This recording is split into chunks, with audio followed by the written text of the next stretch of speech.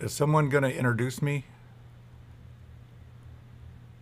I'm not a moderator. Okay, all right. I don't know who's supposed to moderate, but I will. It's Scott Brown. I guess you're your own company, I think, but you're also partner with AES Wave. Correct. Yeah, I Yeah, can Scott's I been can around with introduce my. us for many, many years. Yeah. So we really appreciate it. So here's your introduction, Scott Brown.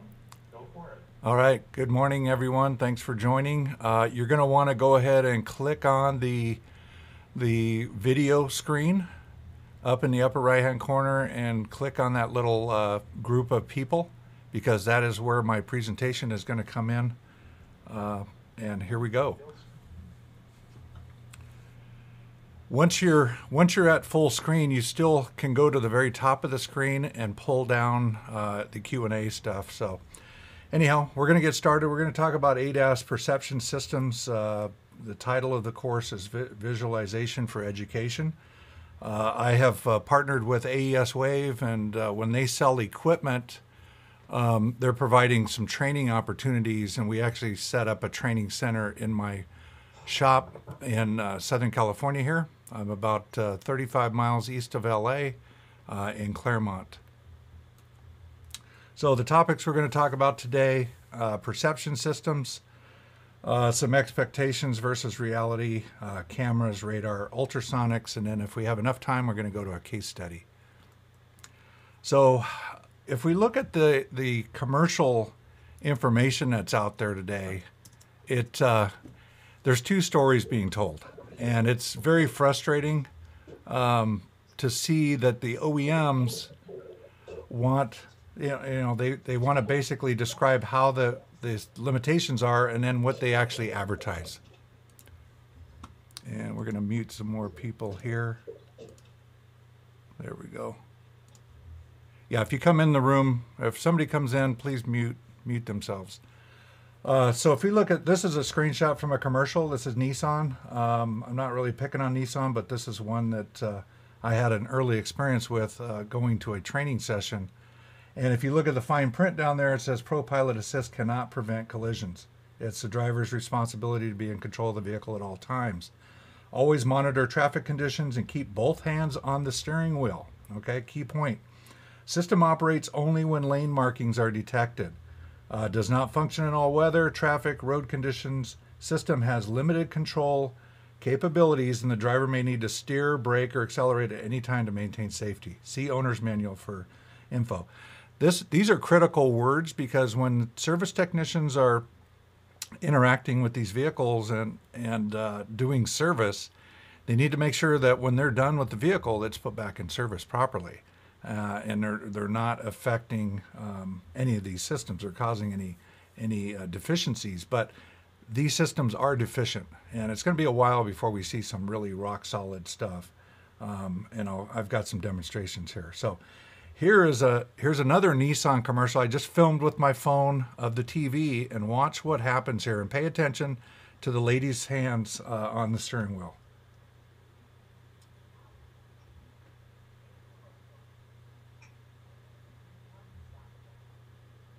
So she pushes a button there, and the road magically opens up, okay? But watch her hands.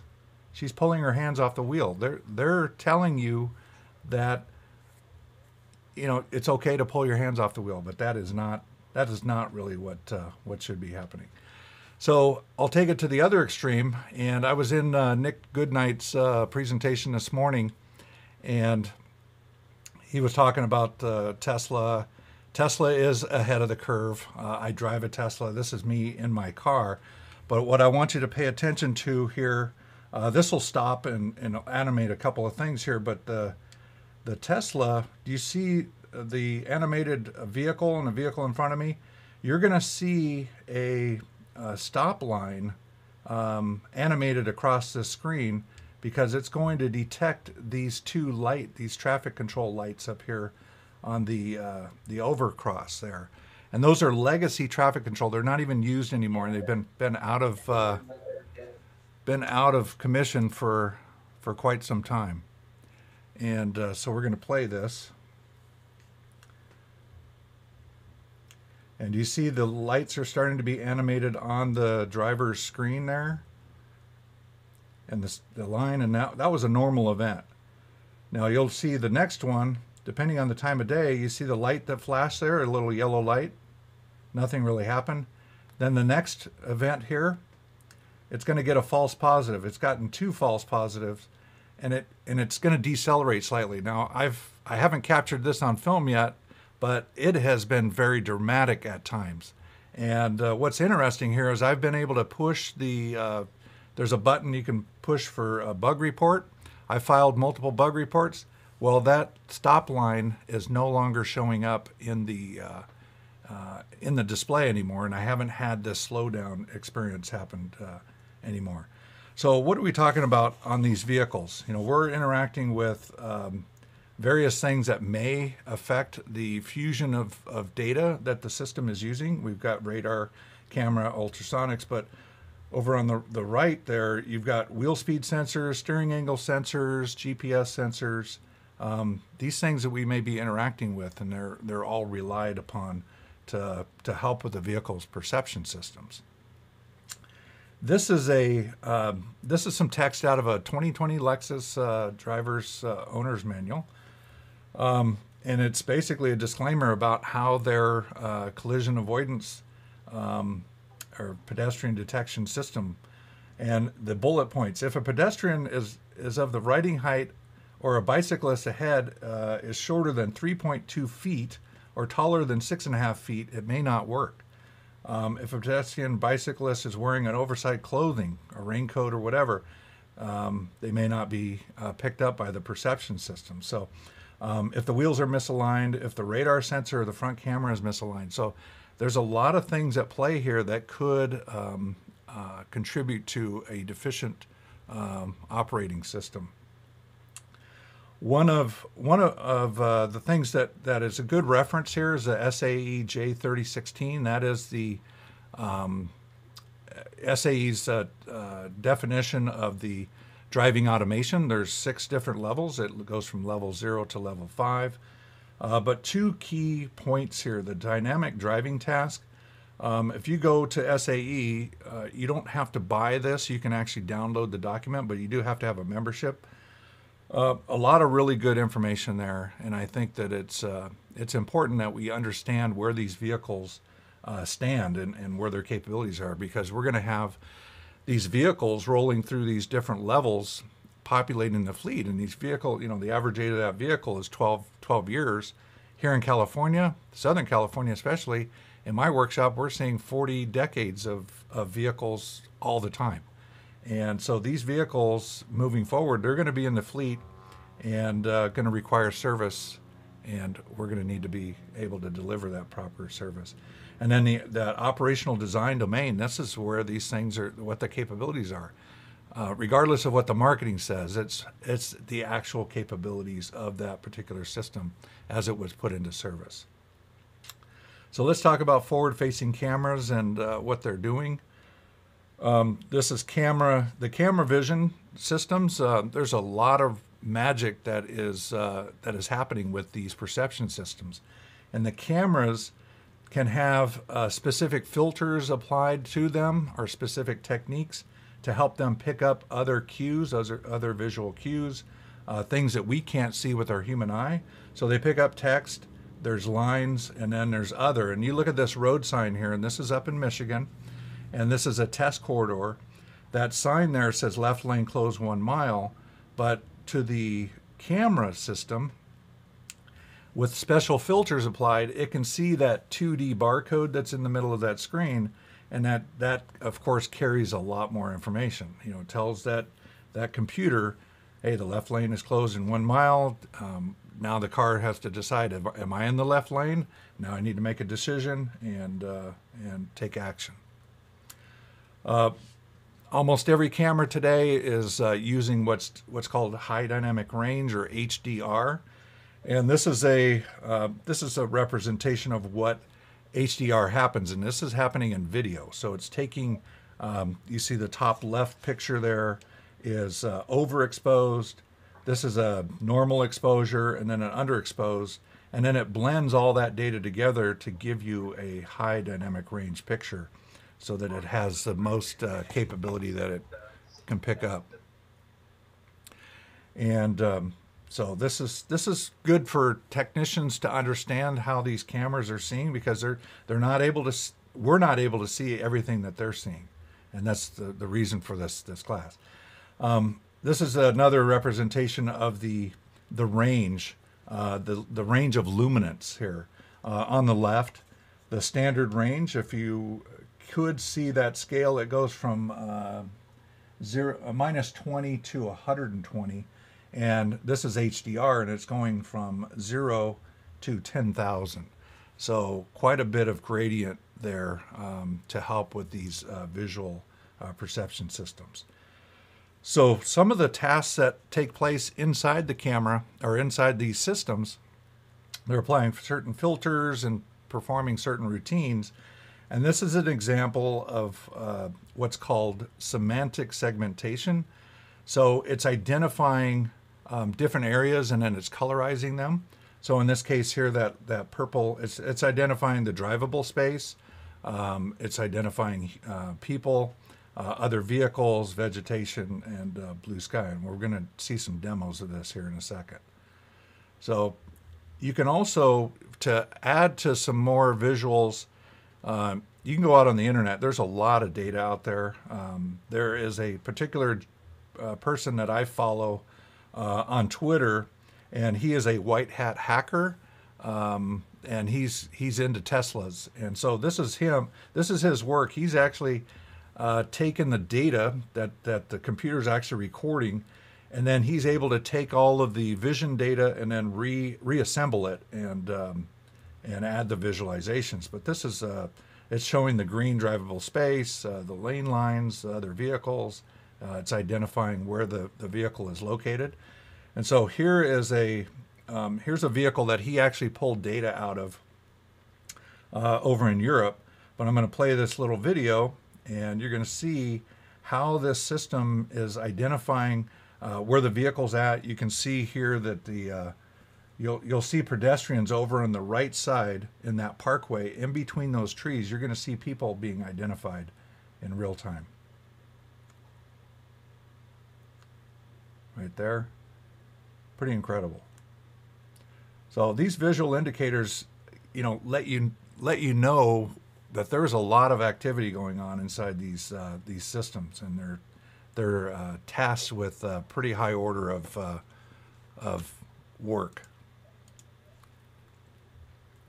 This is another one. This is that same guy, and he's given me permission to use his data.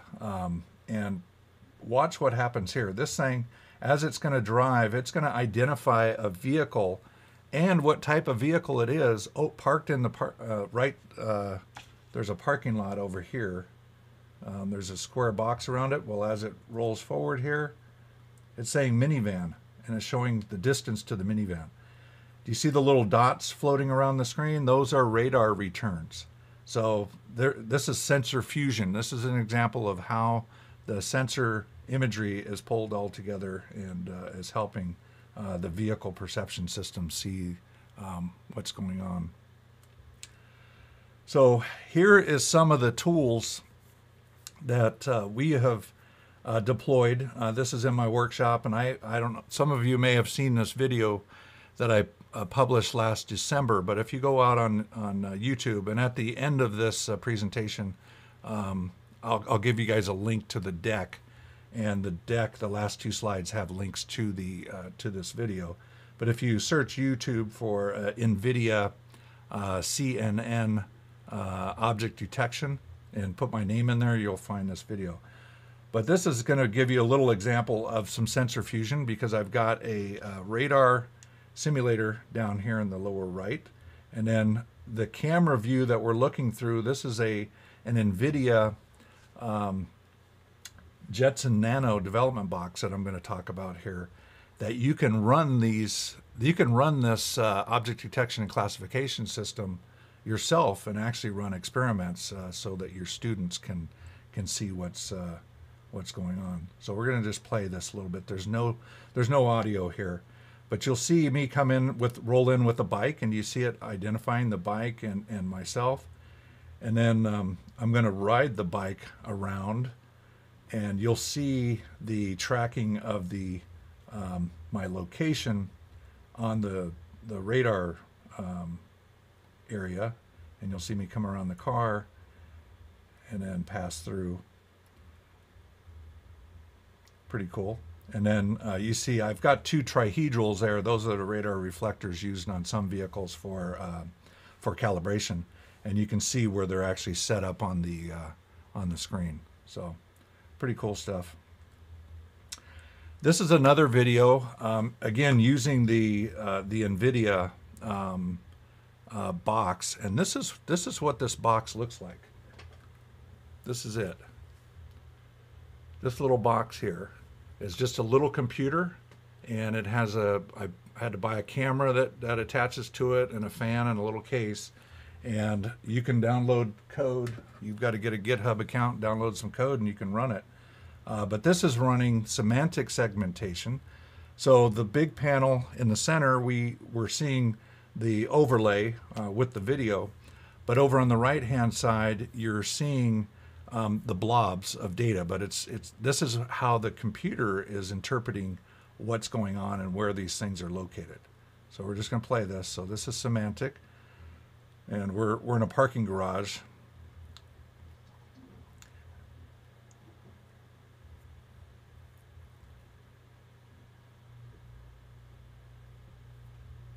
And you see the cars moving through there. So it's a little odd. So now this is the object detection classification. You see the street lights are actually being identified, cars, the trucks, traffic lights, and so on. Pretty interesting stuff here. And this is the stuff that you can run with the NVIDIA box. So we got somebody that raised their hand. Let's see. Rick, you had a question?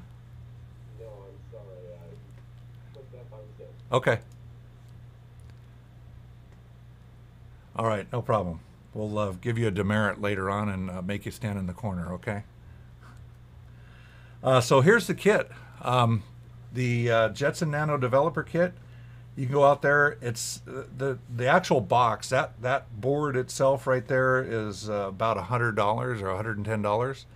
But when you add in all the other things that I added on the, when you add the little assembly box and the camera and a fan, and then you're going to need to get a memory card. This thing actually boots and runs off of a small micro SD card.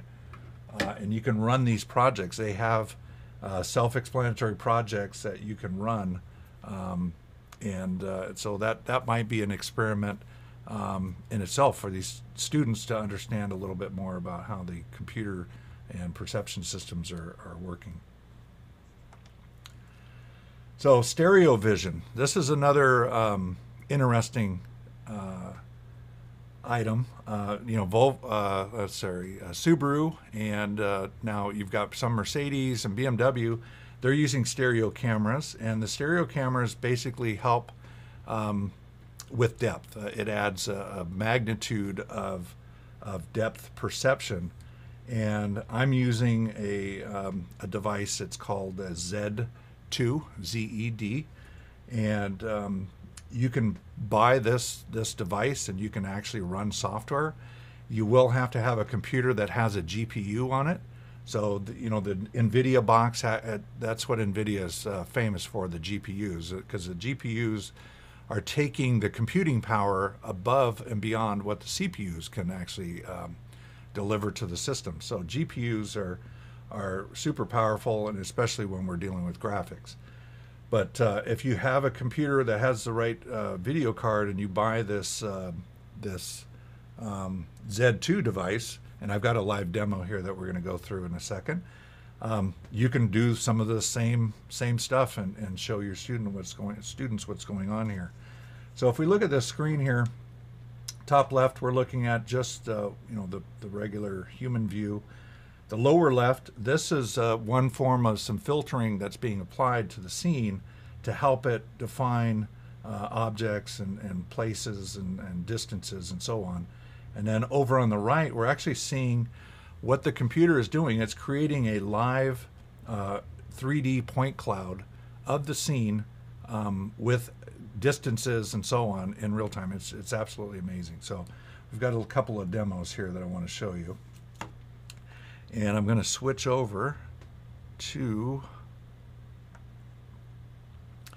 this. This, you should be able to see that. I'm going to take myself off the screen there. Okay. So we are looking at an actual recording. This is a recording that I did in my workshop. And what I'm going to do here is I'm going to now just connect to the camera and look at a live view. So you'll see my big messy office here. All right, so we are now looking at a live picture of looking out the side of my office from my desk here. And a couple of things to point out is I've got two trihedrals in here, and it may be hard to see them, but I'm moving my mouse here. I've got a large trihedral. If you're looking at the upper left pane, I've got a large trihedral there, and I've got the smaller Toyota trihedral right here. And then lower left, we're looking at what's called a depth measurement. I'm going to switch the view here, and this is going to give what's called a confidence view. So we're adding different filtering techniques to the camera to help the system understand, how and where things are located.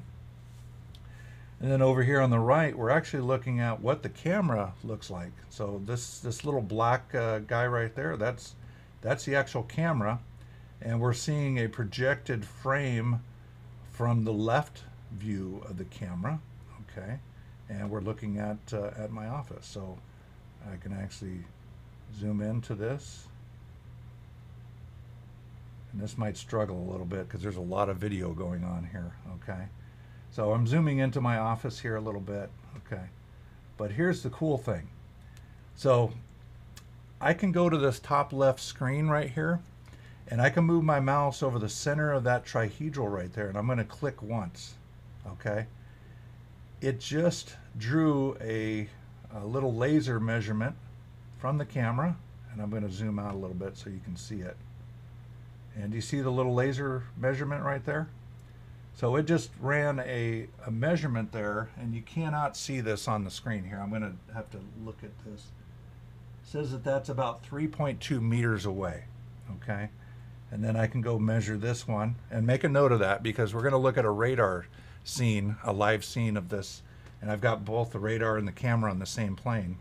So 3.2 meters, and then we're looking at the the smaller trihedral there, and that one is about 1.8 or so. Let's see here. Yeah, about 1.8 meters to that area, and we can zoom in some more here, and I'm actually in that scene, and you can actually look at the scene going backwards. I mean, this is pretty fascinating stuff. I mean, it piques my interest, and I think a young student would probably like to see some of this stuff as well. But I'll let you guys be the judge of that. All right. So, hey, Scott, yes. You mentioned the word trihedral. Trihedral, yes. What does that mean? A trihedral is the radar reflector that is being used to concentrate a signal, and it's made up of 3 isosceles triangles, or it's a box. It's a square box that's cut, and it's set at a certain distance and height, and usually center line of the vehicle, and it reflects a signal backwards. And we'll talk a little bit more about that when I get to the radar segment. So this is I'm running a little demo here of a video showing me driving the car with this thing. I mounted it in the car so I could see what's going on with it. And you'll see I'm approaching that car, and we're going to stop here. And I created a little video here to show you how the scene looks. So see, I'm zooming in on the right side there of the vehicle. I'm actually, surrounding myself outside the vehicle, and then as you rotate this around, look at that scene. It's actually doing this in real time. This is pretty cool stuff. And this is the Z2. So you can go out there, you can buy that from Stereo Labs. And I can't remember exactly how much that was. I think it was, I think it was $400 or $500. I can't remember, but it's a pretty cool tool to run experiments with. And this is just the beginning of this stuff. There's a lot more stuff that you can run, similar to the object detection and classification stuff that I showed earlier. So additionally, in the service information, and this is right out of ALLDATA, and ALLDATA has, like the other ones, they have a lot of OEM service information. But there is training information within the service information, just depending on who the manufacturer is. But they provide a lot of really good description on how, where the camera's looking, where the horizon is, where the pitch is. But one thing of caution is that I've seen this multiple times, is that when you see the measurement, see they're showing you 63 millimeters, and then they're showing you the conversion in 1 inch. Well, 63 millimeters is not 1 inch, so it's probably 25 millimeters, I'm guessing, because 63 millimeters seems like a pretty large distance. But when you're looking at this service information, make sure your technicians are questioning everything they're reading to make sure that it makes sense. Here's another interesting piece of information. This is talking about the vanishing point, okay? And this is good information to know, because a lot of these systems, when you go in to calibrate the vehicle, you are actually, you're establishing a center line of that vehicle, you're putting a target, you're making sure the vehicle's loaded correctly, right? And the alignment's correct and all that. And then you're hitting a button to give it a calibration point, a set point. These vehicles are dynamically recalibrating or re-indexing themselves. And this explains what it's doing. It's looking at what's called the vanishing point. So it takes the lane lines, and as they go out into the distance and where they intersect, and it looks at the stored vanishing point versus the one that it's sensing right now, and it makes a determination on whether or not it needs to update that information. So this is why it's good to start studying the service data that's coming off the vehicle. A lot of the manufacturers, they provide minimal data stream for the end user. I really wish they would give us a lot more data, and hopefully that'll come in the future. But this is going to help us understand, as that vehicle ages and as it's behaving, on what to look for, what are the norms, and so on. So this is just a zoomed in picture of that vanishing point, and it talks about how it stores it and how the computer is using it. This is another. This is something I found on the internet that tries to explain. It's trying to paint a 3D space onto a one-dimensional plane, and trying to illustrate where things are happening. But that explains a little bit more about what that vanishing point's all about. Another really good source of information is data sheets. There's a lot of data sheets out there on different sensors, and if you go out and find some of these sheets, they have some really interesting pieces here. They talk about what the optics are, what the field of view is, what the aperture of the camera is. You see here that it's the imager resolution is 2.6 megapixels. It is HDR. And it's 2048 by 1280 pixels. So that's greater than high definition television, which is 1920 by 1080. Talks about how many frames per second. And then down here at the bottom, hardware accelerator, it's a DNN. So that's a deep neural network, classifier, optical flow, different engines. And this is where the manufacturers, as they put their calibration system out into the marketplace, and if they've got a closed loop system similar to what Tesla does, they're collecting data and they're analyzing it, And when they get it wrong, or when they find they need to fine tune it, they can continue to fine tune and then upload new firmware to the system to make it work better. So when we do calibration, we're doing two things. We're doing what's called an intrinsic correction and an extrinsic correction. And the intrinsic is basically all the internal camera metrics, the focal length, the lens distortion, because all the lenses, they have they're convex or concave, and they do distort the lines, right? And then we also do have aperture and sensor. And so if they can do some correction with a calibration image, then they can digitally transform that and make a correction for that. And then when we do an external, we're looking for the extrinsic is external, and how the sensor relates to the rest of the world. So we're inputting the vehicle height and it's where it's located versus the center line of the vehicle, how far that target is away, where the target height is, and so on. And so this is why we have these fixed targets that we need to use. Now, not all manufacturers require you to use a fixed target. A lot of the domestics typically are what's called a dynamic, and they basically will just have you set the car up on a level surface, make sure it's all prepped, and then you're just going to go into the scan tool and hit a button to put it into a dynamic drive mode or dynamic calibration, and then you're instructed to drive it around in a rich target environment, and it will do its thing dynamically, which is a huge reduction on labor. However, some manufacturers still require you to do a fixed static type calibration. And so let's look at the targets here. So this is an ADAS target that I took a picture of, and I pulled it into a photo application, Lightroom, and I inputted a different camera lens calibration to show you the distortion here. So you can see that there's a curved, you can see that the horizontal lines that I've placed in there, and you can clearly see that there is a curve to it, right?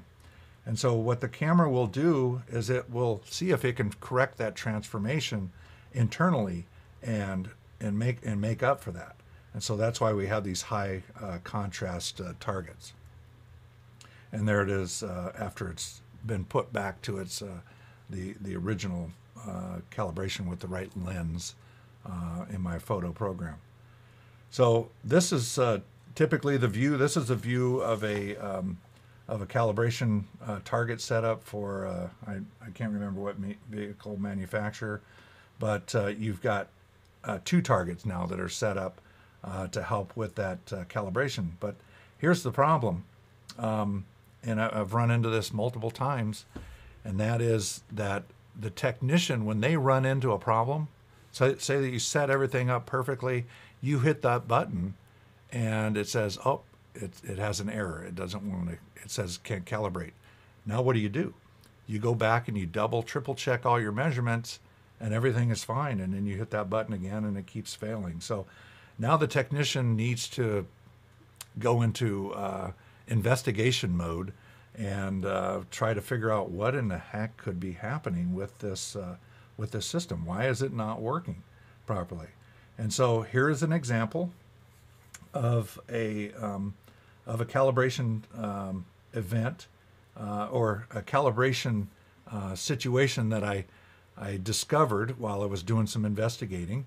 And I'm going to pull this up on my other computer so we can look at the actual live data. Bear with me 1 second. It is 14. Okay. So we're going to look at, we're back in this Z camera here, and it's actually playing a recording. So I'm going to pause it. And so at the top left, of course, we're looking at a regular view. The lower left, we're looking at what's called a confidence level, and then we can go look at the depth perception. If I can select it, there it is.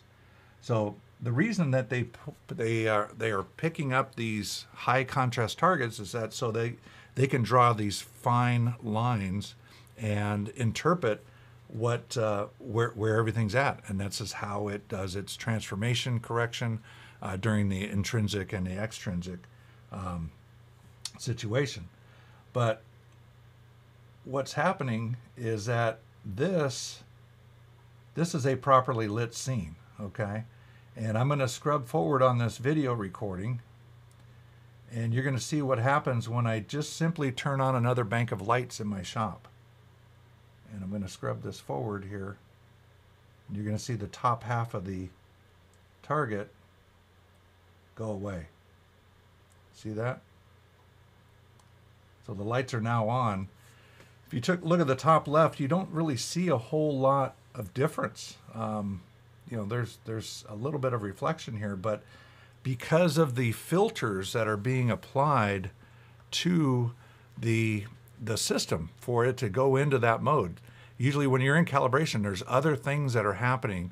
So it goes into this mode and it's trying to identify where these circles and these squares, these marks are, and it can't see it, like in this case, then it's going to fail. And if you look in service information, some manufacturers, especially Toyota, they have a whole big article on proper lighting, proper scene lighting, how to prevent this from actually happening. But a lot of guys don't see it. I mean, they've illustrated some of it, but they're not illustrating it like this to show what the deficiencies actually do, and that you just can't see it with your eyes. Okay. So we'll go back here. And so do we have any questions? Maybe I'll stop for questions here. We do have a hand raised. Tom. Tom, you had your hand raised? Yeah. I did. This was a while ago. Okay. I was trying to get through. When you were showing those 3D images, that was coming from that stereo camera. Is that correct? That is correct. Okay. That's what I just want to double check. That's the stereo camera created that 3D image. Is that part of that software? It comes with that? Is that? Yeah. Yeah, it comes, the software comes with it. You need to have it running on a pretty powerful machine. It needs to have a good graphics chip that has the GPU. And if you go to the Zed website, you can read about what the requirements are. But it is pretty resource intensive. In fact, when I'm running it, like for this presentation, I just had it running. And I mean, it's really taxing the computer.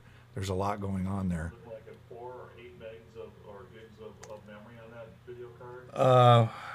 You know, I think I have 8 gigs on this one. Okay. But it's the GPU. That's the part that really makes this actually work. The GPU is the part that's going to drive the 3-dimensional view. And when you're looking at it on the computer itself, it's a lot better than me showing it here in this class here. Okay. And you had another question? I see. I'm good. Okay, I saw 2 next to your hands there. So, and then Rick is that's an old mistake question. Okay. All right. Well, we'll move on to radar sensors here and talk about these for a little bit. This is we're looking at a picture of a radar sensor, and this is something you may want to reach out to some of your collision shops and see if you can get some old pieces and take these things apart, because they are pretty interesting.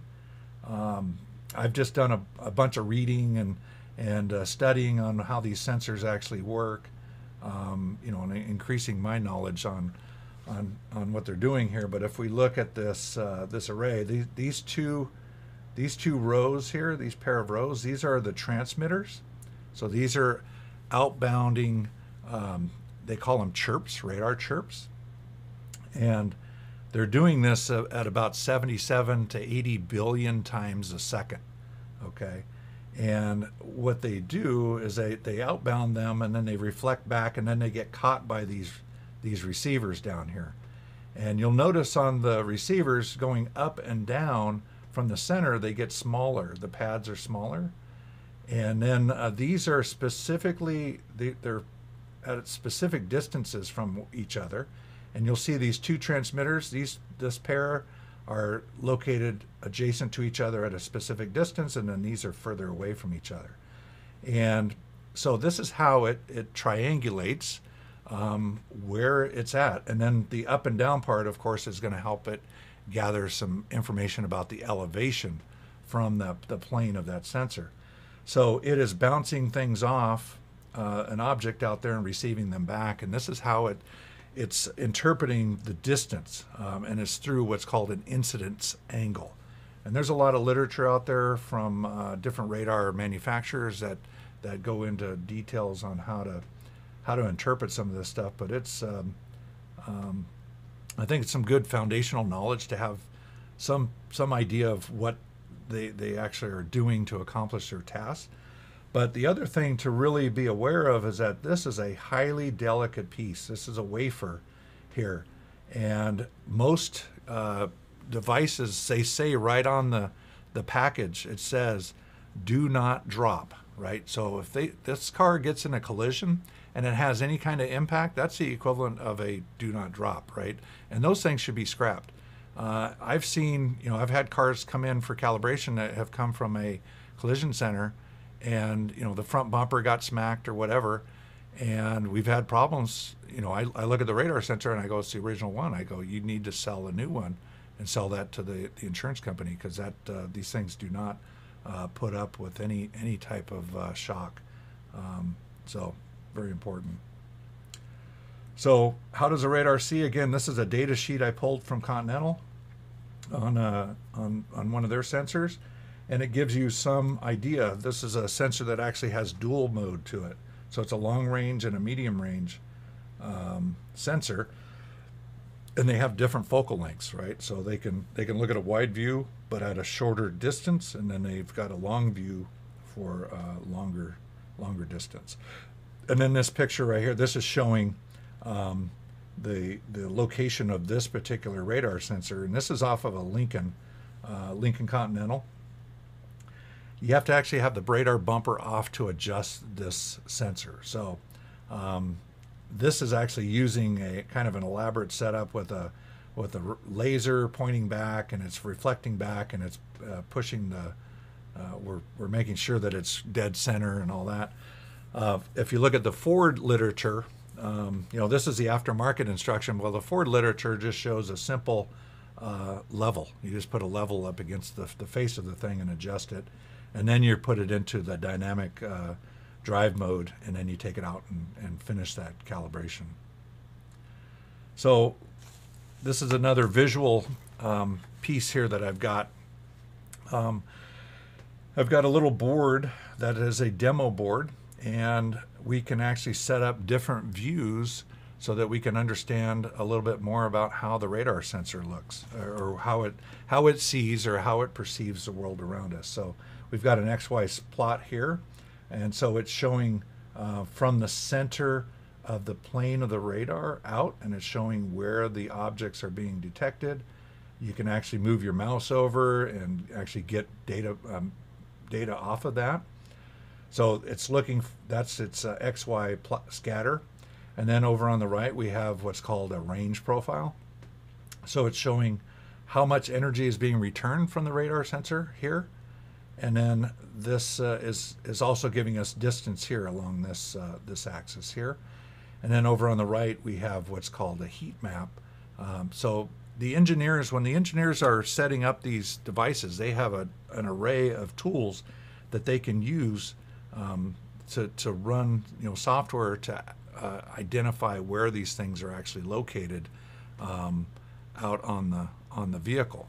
So we're going to go over to my my other computer, okay, and we're going to look at the live demo of this radar sensor.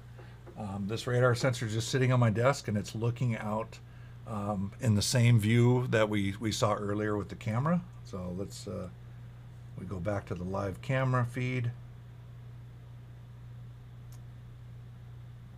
There's our live feed, And I'm going to put my measurement back out here on that trihedral there, and it's showing me that it's about 3.2 meters. Okay, so we're looking at the XY scatter plot, and the one that I just pointed to on the screen is actually dead center, and this is where it's at right there. And as I mouse over that, do you see it's showing 0 degrees? The first metric there is 0, and then to the right of that is in meters. So it's 3.27 meters away from the center of that thing. So basically, both the camera and the radar are lining up, and this is pretty cool. I mean, you see what Subaru has done. They've got adaptive cruise control, automated emergency braking, and they're accomplishing all of that without the use of a radar sensor. The only radar sensors on a Subaru are at the back of the car for the blind spot detection. So they're able to accomplish this without that other expensive radar sensor by using, you know, high resolution graphics and triangulation. So we've got a couple questions here from Isabel. Is this something to introduce to an advanced electrical class? And is it safe to clean with Clorox or alcohol for COVID blended courses? So what I've got set up, yeah, it's pretty robust. Yeah, you can just use the Clorox wipes and wipe this stuff down. The radar board is actually just a board, and it has a little aluminum, couple of aluminum brackets on it. In a minute, I'll pull it in front of the camera so you guys can see it. So yeah, you could probably just wipe that stuff off, but but would you? And then there was another question here. Let's see. Okay, which level? I'm not sure where you would want to introduce this, but you'll have to decide. I'm not a traditional teacher, so. And then we've got another. I've been cleaning circuit boards, DMM with alcohol and Clorox. Yeah, no. I mean, you can spray down the thing with electrical cleaner, I guess. Let's see. We have an auto body department. I'm thinking about collaboration. Okay, these are all comments. Okay. Any hands up? I don't see any hands. Okay. All right, so I'll carry on with this. Over on the left side here, we have, this is the other radar sensor, the Denso sensor. And it's 1 degree to the left, and it is 1.6 meters away. And then over on the right, here we're showing the actual energy being returned. So here I'm mousing over that. That's 114 dB. So that's the one that's closer. That's the smaller trihedral. But the larger trihedral, which is further away, it has essentially the same radar return because it's got a larger surface, and it's able to return that same amount of energy. The other thing to note here is that this green trace going across the bottom, this is what's called a noise profile. So it's looking at the area or the scene that it's actually having to deal with. And this is some of the information, of course, the system has to adjust for. When you are doing some calibration work, and I believe it's on Hondas and maybe even some Toyotas, they specifically tell you that you must have a 5 meter or maybe about a 10 meter open area without any heavy dense objects. And what they're trying to do is they're trying to minimize that noise profile from the scene as you stand up that static calibration piece, right? So that it understands here's the noise profile and here's what's going on. I have found with Mazda, we've done a lot of experimenting. We've actually put multiple targets in the scene, and they will give you failure code. So it'll say it can't calibrate, but they'll also give you a little number. And if you take that number and go in the service information, you can see some of the indications of what might be happening.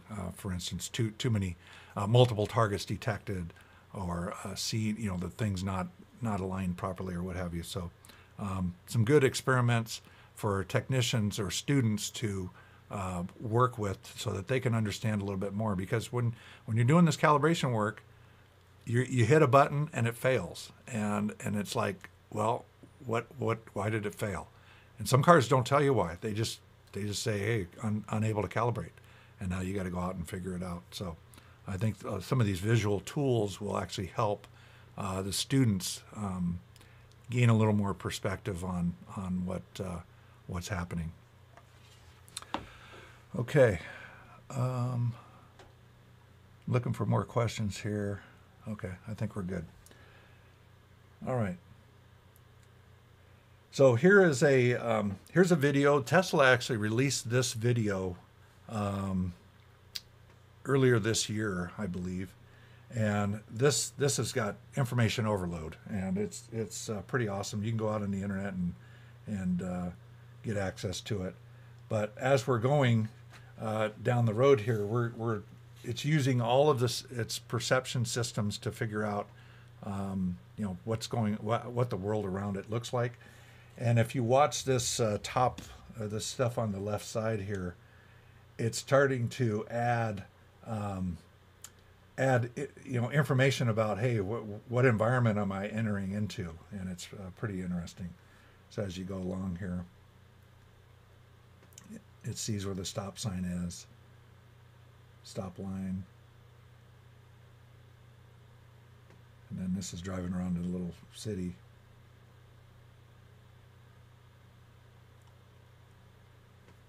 There's a lot going on there. It's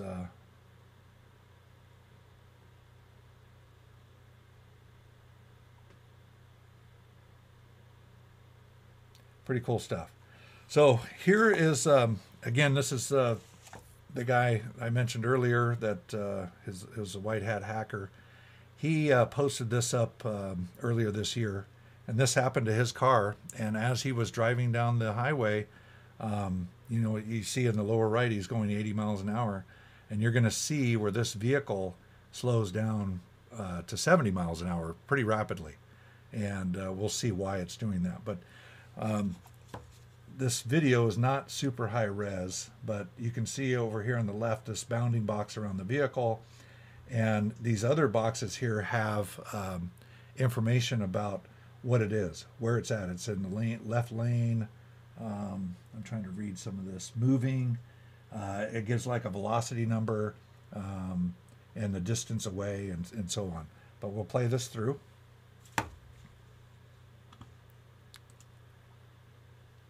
And you see it slowing down there? Boom. It just had a major episode there.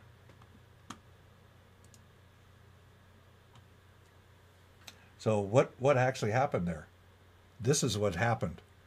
It saw the bridge, the shadows under this bridge, and it just started saying, hey, there's an object, and it had a sensory overload, and it said, oh my God, there's something going on. But, to the human eye, there wasn't anything really going on there, right? I mean, it's incredible that these systems, they're out in the wild now, and there's going to be bizarre things that are happening with these vehicles. The driver is ultimately responsible for the safe operation of the vehicle, even with a high-featured vehicle like this, and they have to be ready to take over at any time or respond at any time. I have had this situation happen to me, not from the bridge so much, but from the car actually detecting a car in the adjacent lane, and it thinks it's going to cut in, and it just says, oh, that car is not going any further, and if I'm going faster and that car just all of a sudden just decides to check up right at that vehicle, and I have vehicles in back of me and I'm not paying attention, the vehicle in back of me could easily pile into me. So I think that there's probably going to be a real need for drivers to become highly educated on how these systems are interacting with the vehicle behavior, because this is not a regular vehicle. This technology is just absolutely over. This is some new cool stuff. So this is another thing to look at on the video, on the radar stuff. We have what's called Doppler, right? So we need to know what the rate of change is so that it can understand, hey, how close am I getting to this? Am I gonna hit this this vehicle or this car, whatever? So trying to explain what Doppler is, and Doppler is a change, is kind of hard sometimes, but this is part of that video that I did, and it shows what the Doppler scene looks like. And you'll see these are objects that it's detecting, but they're not moving. Okay, nothing's moving here, but it will see if things are gaining in distance away from the sensor. You'll see them out here, and then you'll see them actually growing, right? The time and how much rate of change. And then when they come down here, you're going to see them actually getting closer. So this is a video, and you'll see me in the lower right there, and I'm just going to start backing up, and you see it's tracking me. And then as soon as I stop moving, boom, we're on the zero line, and then we move forward. Then I'm going to move a little bit faster. You see the rate of change. And again, that's what these systems, the systems are using to figure out, hey, when is this crash going to happen, and what do I need to do? Do I need to pre-fill the brakes? Do I need to start applying the brakes? When do I need to warn? And so on. And so this is, again, another visual indicator to help further illustrate what these systems are doing. You can pull up usually you can see us on a scan tool PID. You'll see a distance indicator that you can look at. Sometimes they may have rate of change. The PIDs are sometimes named differently depending on what the manufacturer is. But this might be some good stuff to actually graph and maybe if you're in a road test type environment, to kind of show the technicians what's going on. But these sensors are not just tracking one item, they're tracking multiple items. And they've got to be able to differentiate between a stationary object and a moving object. And this is where people think that the radar sensor is going to help them from hitting a parked vehicle. Sometimes they're ignoring parked vehicles. So this is the world that we're living in, right? This stuff is very complex, and it's we're currently trying to figure out what's really going on in real time and learning every day. Let's see. So Tom has a question here. Have you thought about putting together a package of all this technology that could be offered and sold to schools? Yes, we do. We've actually, with AES Wave, we've already started talking about putting this together. If we have enough demand, sure, we would like to put some kits together, and then we could ship them to you, and then perhaps provide some training or setup or what have you. The parts are cheap. There's a lot of setup time. I've burnt a lot of time up learning all this stuff, and this is how I've learned, learning by doing, right? So you may want a blend of things that maybe some of this you want to put together yourself, or maybe you want to just order a package. I know teachers are overtaxed as it is with time, so. Yeah, well, we definitely want to help support our schools out there. So this is actually the radar sensor that we're using, the AWR 1642 Boost. And so let me pull it over here. I'm gonna unplug it.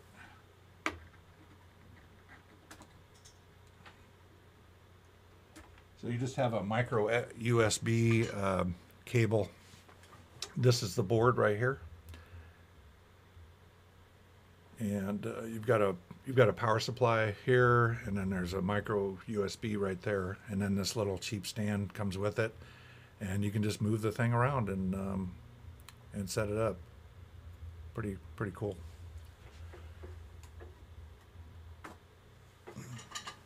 So this thing is only $300 for that piece. And I think you'll have to look. Some of this stuff did not come with power supplies, so you had to get your own power supply for it. But that's not terribly expensive. So let's talk a little bit about ultrasonics.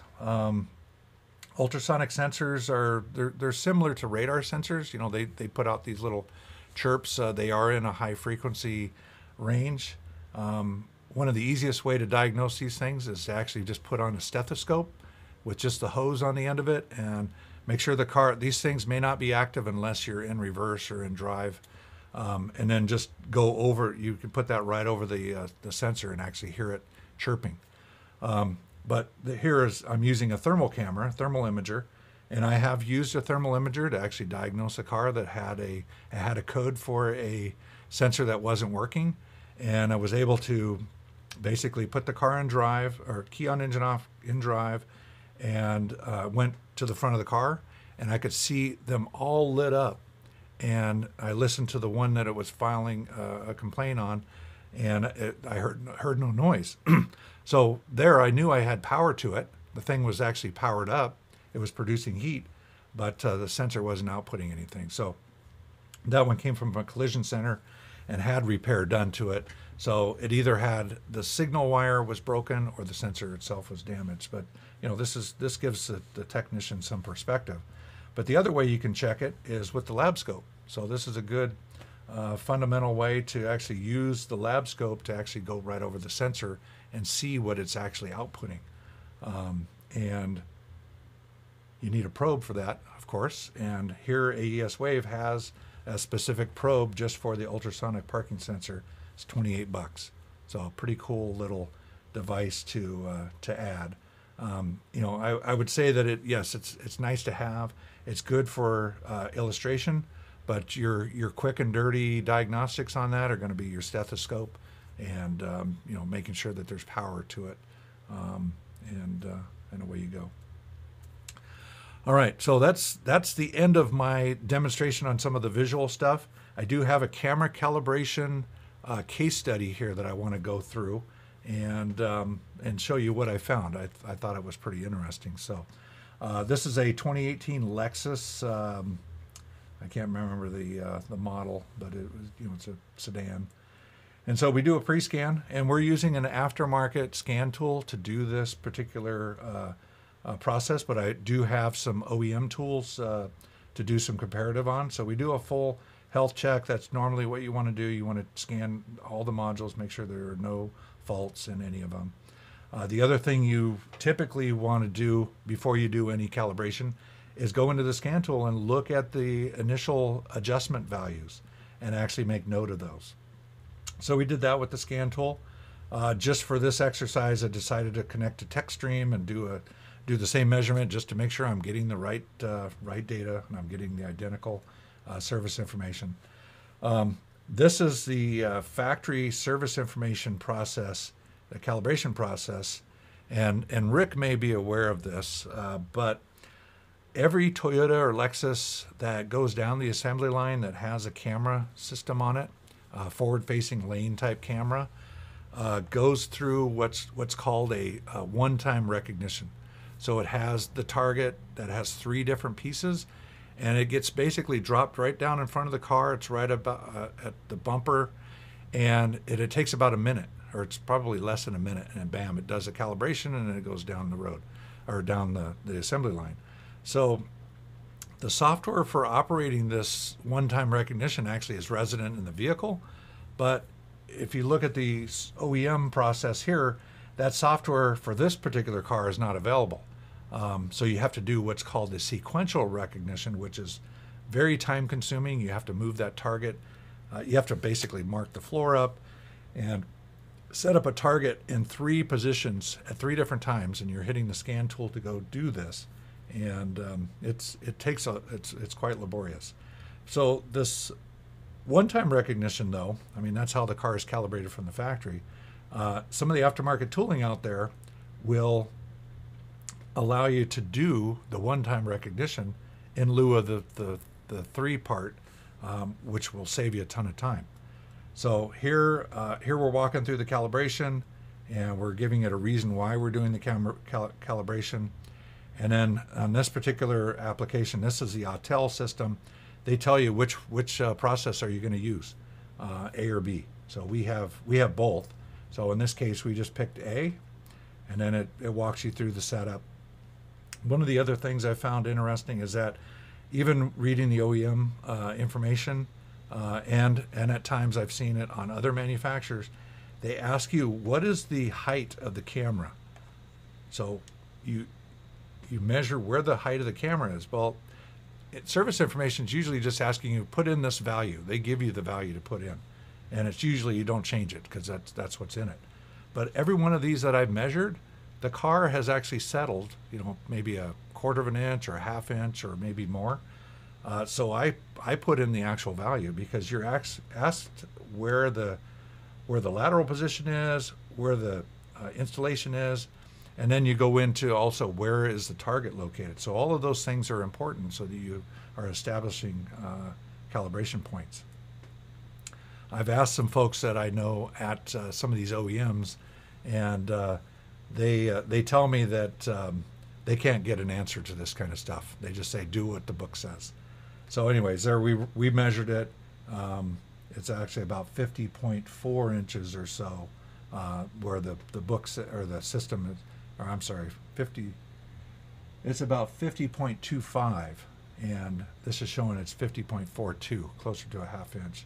So we adjust that, and then we do the calibration, and then this is the video right here. Now adjusting, and uh-oh is right. It says the function performed failed. Confirm the following conditions. Turn the engine power switch on, engine off, ready off. Do you want to try again? So yeah, I hit it a couple of times and it failed. So now I got to figure out what happened. And when I first did my initial inspection on this car, I had a suspicion that there was something going on with it. So you look at the screen, it says visit your dealer, of course, to the owner. There's that one-time recognition thing set up. So I looked at this thing, and you know, normally you want to make sure the windshield's completely clean. And in this case here, when I looked at this, I go, wow, that's weird. It looks like there's a fog or something on the inside of the windshield, because we cleaned it. And sure enough, there was a fog, and it was causing a problem. So we dropped the camera out of that thing, and we look at that image. I think that somebody was whoever was using this car may have been smoking or may have been vaping, because this stuff was like greasy stuff. And this is a 2018 vehicle, and it only had I think less than 30,000 miles on it, and it had gotten into a collision. And I mean, it's amazing. So we cleaned it all off, popped it back together, hit the button, and the calibration was done, just like that. So this car, when I drove it before we did the calibration, it had trouble picking up lane lines. When I got all done with it, I thought it would be greatly improved. It seemed to behave exactly the same. Again, these systems don't always really work very well, and I'm comparing that to the way that the Tesla behaves. And the Tesla is pretty rock solid. So there's our after. This is what you want to normally do when you're done. You want to see what kind of offset was applied to your calibration versus where you started. And then this is the kind of stuff that you want to check. You want to make sure that you do like a screenshot and you attach it to the work order as you're going through this process, so that you are creating a story about what you actually did, the steps that you did, and where you ended up. Because if you ended up with some big number, big delta there might be something wrong. You may have done something wrong, and you want to make sure that you're not deviating too far. And then this is the after you do a clear code and you do a road test, and then you run a full-on report. And with this particular software, it's pretty nice because it's doing the pre-scan and the post-scan. It's putting it all together for you, and along with what you did. And you can take a picture along the way too, or multiple pictures. And it asks you it's asking you for the reason why you were there and what you did, and then creates the story. So, all right. So I'm going to. Can I unmute everybody simultaneously, or anybody have any questions? Q&A time.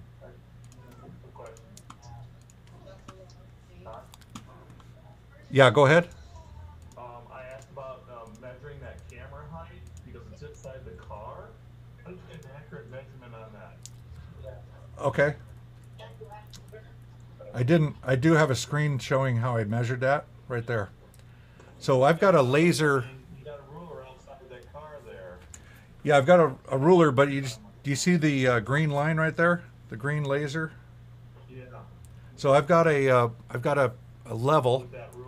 I've got a level setting on a tripod that I basically just dial up so that it's basically cutting a line through the camera lens right in the center.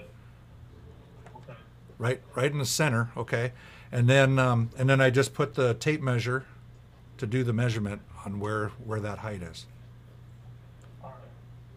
Yeah, I understand what you did. Yeah. You held the tape measure up, and then you used a laser pointer, and it's got a level on it.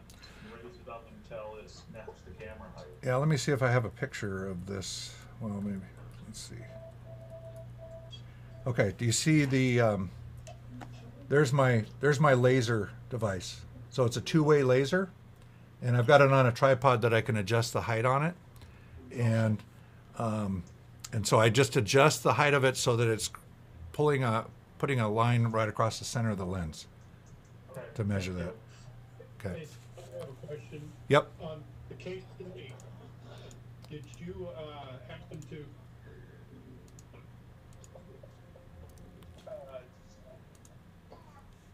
without adjusting the height of the vehicle? Say that question one more time. Well, you changed the camera height. Yes. Wondered if you did it without changing the camera height, if there was a difference in. Yeah, I if I wanted to get scientific, I should have spent a lot more time doing it, but to see what that delta was. So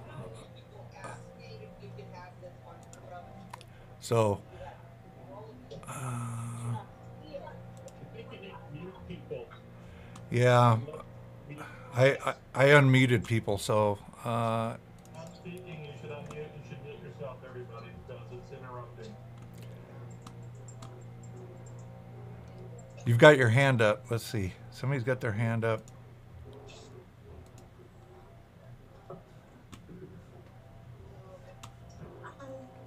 I don't know if you can hear me. I can hear you. I have my hand up. I don't know if I should put the little emoji hand up. Sorry. Okay. That was it. I'm trying to think of a way to do this because I don't know if I have any vehicles that even have this kind of technology. If I was to get a vehicle with this kind of technology, which vehicle would you suggest? So what I usually train on are Mazdas, Toyotas, and Hondas.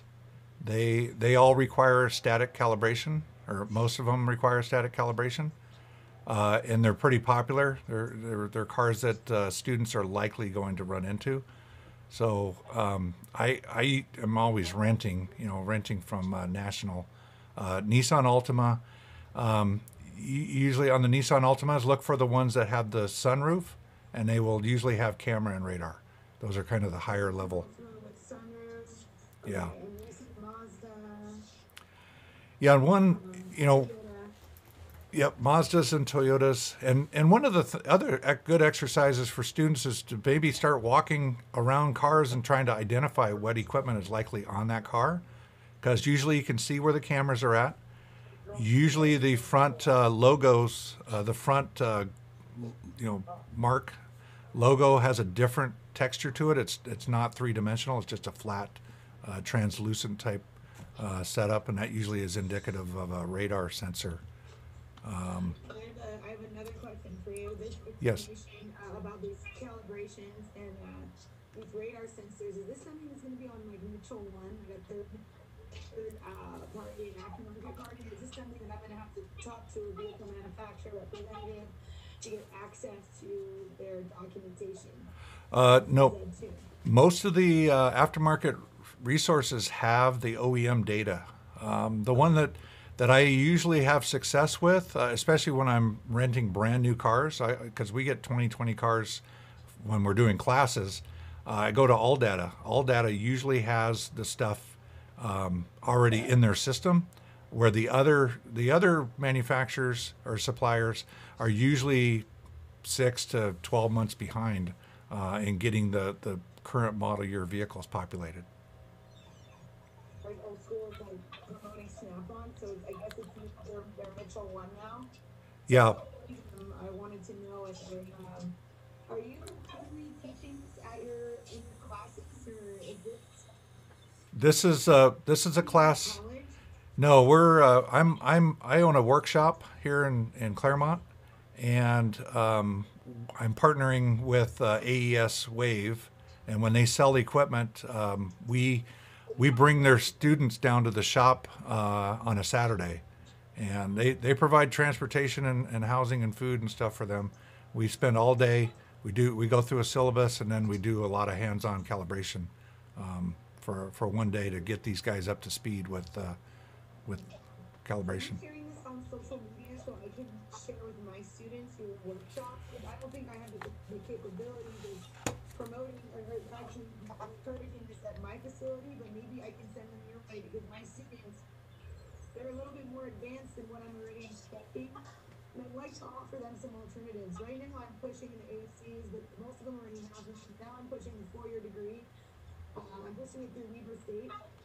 That's where I went, and they have it online. I was able to keep my full-time job and pay it in cash.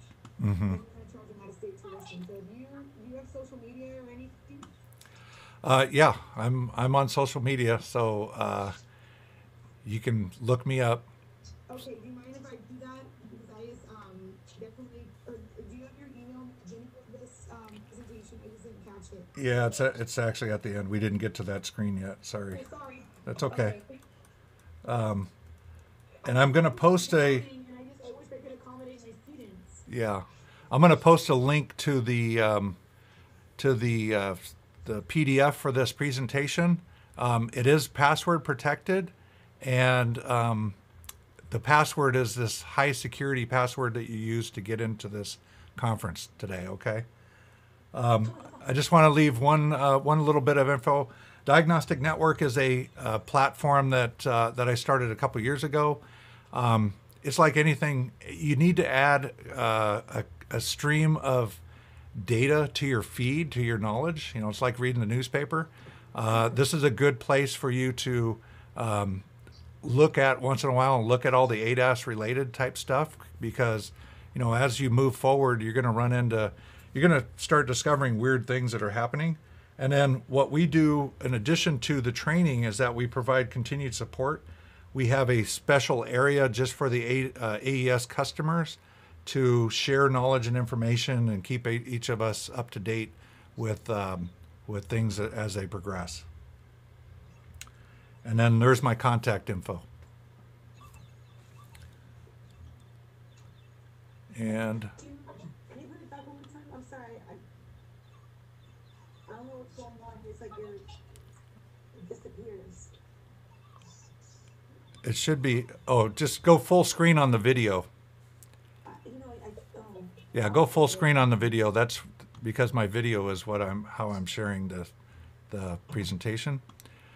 And I'm going to post this link here.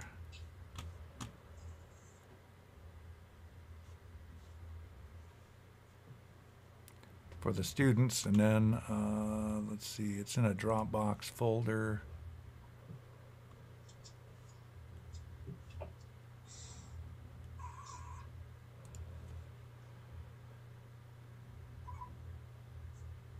Cat. Every time someone makes a noise or unmutes themselves, it covers up your screens.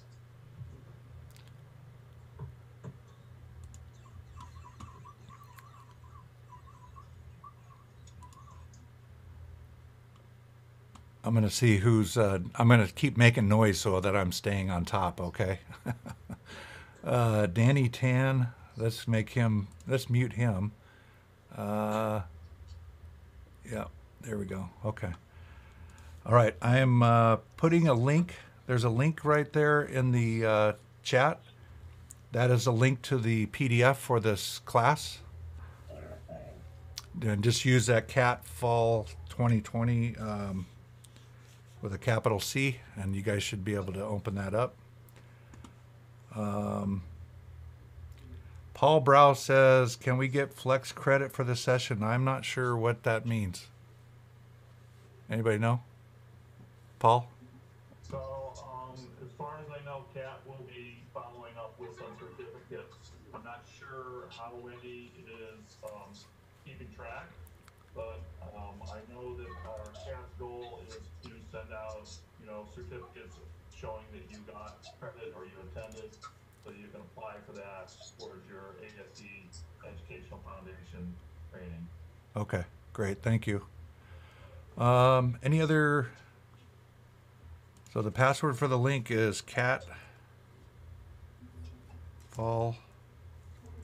I'm typing that in there too. Somebody asked for that. Raj. Okay. Cat fall 2020. All right. Any other questions? I don't see any. So how do I close this session, Tom? Or I guess I just leave, right?